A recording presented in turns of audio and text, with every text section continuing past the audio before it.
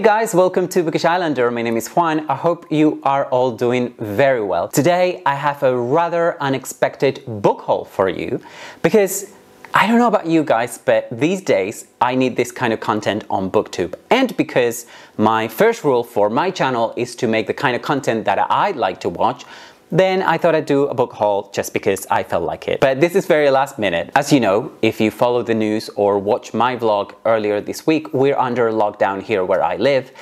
And that means that I am currently sequestered here at home. So this morning I was sitting here all by my lonesome, minding my own business, trying to get some work done when the doorbell rings. And I jumped because obviously with the lockdown, I wasn't expecting anybody. I was relieved to find out that it was only the mailman.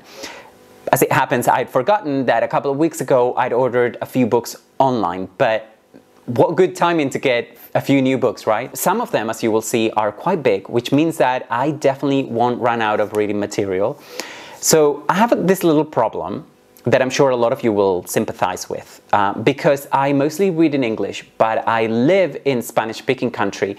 I have to buy most of my books online. I actually mostly rely on ebooks and script, but from time to time I order physical books from the Book Depository because they don't charge any delivery fee, so it's just perfect. The only problem is that sometimes the books I order from them can take up to several weeks to arrive.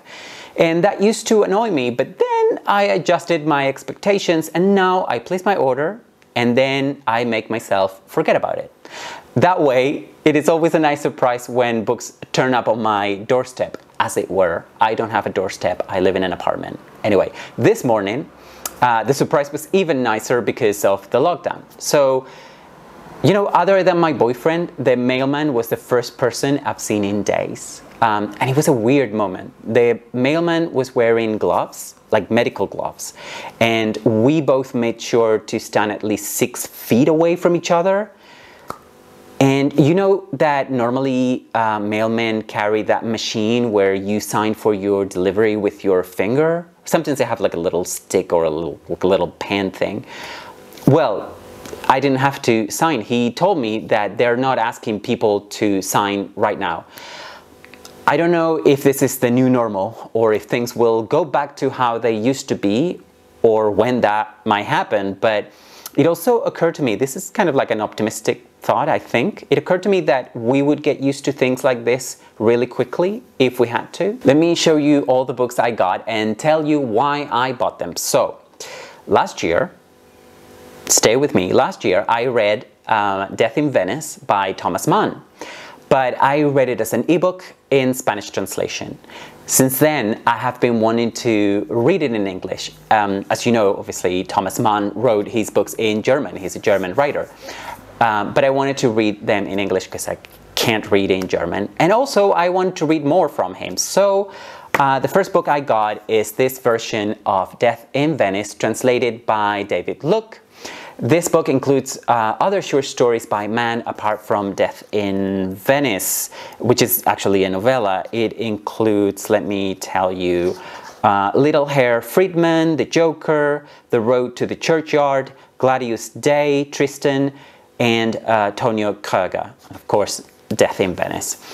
I don't know anything about all the other stories in this book, but Death in Venice is a novella whose protagonist is an aging writer who suffers from writer's block, and he goes to Venice. While in Venice, he becomes obsessed with a boy he meets while there is an outbreak of cholera in the city.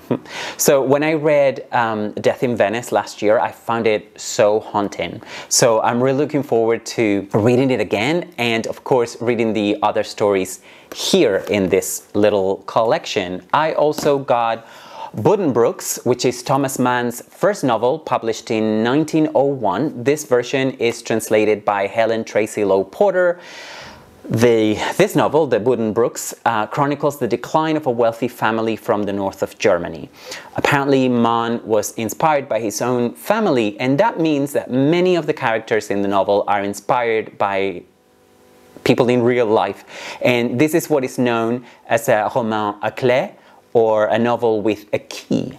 And I guess this is not as fun for us contemporary readers, because unless you have, for some reason, good knowledge of Thomas Mann's family and other important people in the Germany of the late 19th century, the fact that characters stand for real life people means, well, people, really real life people. Real life people are just people, right?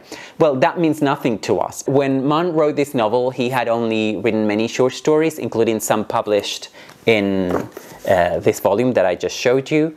I don't think Buddenbrooks could be considered a historical novel, because from what I understand, the historical events that happen in the course of the narrative are all relegated to the background. But I don't know, I haven't read it yet. So the next book that I got is The Magic Mountain by Thomas Mann, also translated by Helen Tracy Lowe Porter. This is one of the most famous and most critically acclaimed novels in German. It was first published in 1924, and I actually started reading it as an ebook, and I've enjoyed what I've read so far. The problem with ebooks, well, maybe it's an advantage, is that sometimes I don't know how long a book is. I mean, I can see the number of pages on an ebook, but if I don't hold the book in my hand, it just doesn't sink in how, you know, how quite big it is. So, you know, because I already started reading it, I'm already on page 108, but it's bigger than I thought. But anyway, that's fine. So I look forward to going back to it now that I own my own physical copy. And one of the things that attracted me to The Magic Mountain is that I kept reading that some of the humor here, or the comic elements in this novel, or the tone maybe, is similar to Death in Venice. And because I enjoy that so much, I think I would enjoy this. I'm enjoying it so far. The Magic Mountain takes place in a sanatorium in Switzerland, and that setting works as a microcosm, which allows Mann to explore the European bourgeoisie. I am sure I'll have a lot to say about The Magic Mountain when I finish reading it, for sure. But I'm gonna put it down and show you the last book I got, which is Dr. Faustus, also by Thomas Mann. In this case, it's translated by John E. Woods. Dr. Faustus was first published in 1947. Okay, it's a German novel from 1947, right? That's important. It is a retelling of the German legend of Faust, or the Pact with the Devil.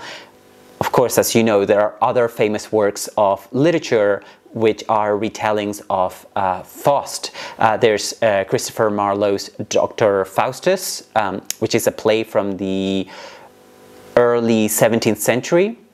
And I saw a production of it once and was surprised by the comic elements in it, which I did not expect.